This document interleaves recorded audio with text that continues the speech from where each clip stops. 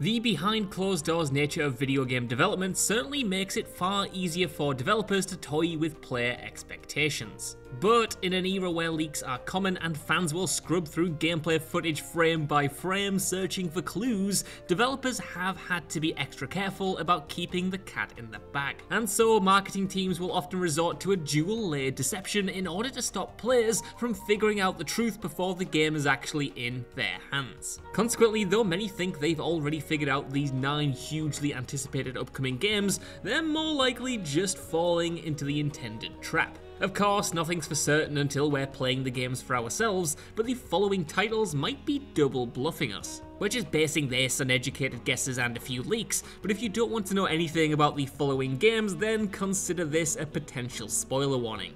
I'm Josh from WhatCulture.com, and these are 9 upcoming video games that are tricking you, but not how you think. Number 9. Captain Marvel will make a surprise appearance, not Spider-Man, Marvel's Avengers. Despite being due for release in just a few short months, Square Enix's long-gestating Avengers game has still left fans debating the exact number of superheroes they'll ultimately be able to play as. The presence of the Taskmaster as a supporting villain in the game's trailers immediately prompted fans to speculate that they may eventually take control of Spider-Man from Insomniac's 2018 game, in turn confirming that the 2 games exist within the same continuity. Though developers Crystal Dynamics have stated that the 2 games are set in separate worlds, this hasn't stopped fans believing that they're actually being duped, and Insomniac's Spidey will indeed swing into Marvel's Avengers. But that said, it's far more likely that the game has another mainline Avenger waiting in the wings altogether, and that hero is probably none other than Carol Danvers herself, Captain Marvel. The game's recently leaked achievement list confirms that the humanoid alien race known as the Kree will make an appearance later in the game. Given that the Kree are inexplicably linked to Captain Marvel, what could make more sense than Carol herself making a late game appearance to help out the Avengers? It certainly makes more sense than Spidey. Number 8. Johnny Silverhand isn't really Johnny, Cyberpunk 2077. Minds were blown worldwide when it was revealed last year that Keanu Reeves was going to be playing the supporting character Johnny Silverhand in Cyberpunk 2077. Silverhand will essentially function as protagonist V's guide through Night City, serving as a digital ghost of the real Silverhand, a rock star who was missing and presumed dead. CD Projekt Red, however, has been playing their cards close to their chest in regard to the exact nature of Silverhand's role in the game, though the mystery of his existence will reportedly form a major part of the main storyline. Some have speculated that this might be setting up the reveal that Silverhand isn't dead at all, but hiding out somewhere, with the player possibly teaming up with his older real self near the end of the game. But what if Cyberpunk has a different twist in store entirely, and that the ghost isn't really Johnny at all, but a malevolent third party who has hijacked his likeness to their own ends? It would be the perfect twist because Keanu Reeves' voice and appearance are just so damn welcoming to his fans, providing the perfect charismatic veil which a major antagonist could hide themselves behind. Number 7. The title relates to time travel, not open world gameplay. Halo Infinite. Despite being announced in the summer of 2018, Halo Infinite is still shrouded in an immense amount of secrecy, as is all the more peculiar given that it's apparently mere months away from being released. Fans and industry analysts alike have speculated that the game's title is likely a reference to its never-ending nature, in that Infinite will be the first open-world live service entry into the franchise, intended to offer content in perpetuity, much like the Destiny games. Whether or not that turns out to be true, it's been convincingly rumored that the title is actually more specifically referencing an element of the game's narrative in the title, that being time travel. Numerous apparent leaks have pointed to the possibility of Infinite's story using time travel to allow the player to revisit locations from classic Halo games, in turn effectively making Halo Infinite the Avengers Endgame of the series. If the game does incorporate some kind of time loop mechanic where players can jump around in time, it would certainly explain the true utility of the game's title in a neat way. Number 6. The Secret of Link's Glowing Arm. The Legend of Zelda Breath of the Wild 2. Jaws were collectively dropped at last year's E3 when Nintendo revealed the first teaser trailer for The Legend of Zelda Breath of the Wild 2. Zelda's prominent role in the trailer prompted many fans to consider the possibility of the campaign featuring either co-op functionality or an expanded role for the character. This was compounded by a blinking you'll miss it glimpse of Link's arm being consumed by a glowing green force, which some fans surmised may debilitate Link in some way, which requires players players to take over, even if only temporarily, as Zelda. But this is likely a bit of an intentional bait and switch on Nintendo's part, who want to distract players from the more probable truth that the Glow will in fact be imbuing Link with a new ability altogether. The sleuths at Polygon discovered scrapped concept art from Breath of the Wild, where one of Link's arms was missing and turned into an interchangeable appendage, which could become a bow, a lasso, a hammer, and various other weapons and items. As such, it's not a huge leap to consider that Nintendo decided to include this idea in their sequel. And so this could either be Link's arm transforming for the very first time, or Link simply receiving a nifty upgrade for his new appendage. Between this and Nintendo's hilariously non-committal stance on both co-op and a playable Zelda, it's the far more likely of the explanations for the glowing arm. Number 5. Chris Redfield isn't the main villain. Resident Evil 8.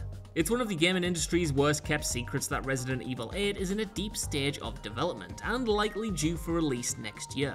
If rumours can be believed, the game is tentatively titled Resident Evil 8 Village, and will take place in a remote, you guessed it, European village, with returning protagonist Ethan Winters fending off both hallucinations and a nemesis-like recurring antagonist taking the guise of a witch. But the most startling revelation, if true, is that Chris Redfield of all people will serve as the game's primary antagonist, even being featured in flashbacks breaking into Ethan's home and taking shots at his family. Yet this just feels like a step too revisionist even for Capcom, and we're instead betting that this is a misdirect, with Chris being introduced as an initial antagonist only to reveal his true heroic colours later in the game. Given that RE8 will reportedly serve as a mix of new and old Resident Evil, what better way then to bridge the two styles than by reintroducing the franchise's fan favourite antagonist, Albert Wesker. Considering that Wesker was killed way back in Resi 5, it'd certainly be a crowd-pleasing twist to reveal a redesigned version of the character midway through this game, in turn forcing Chris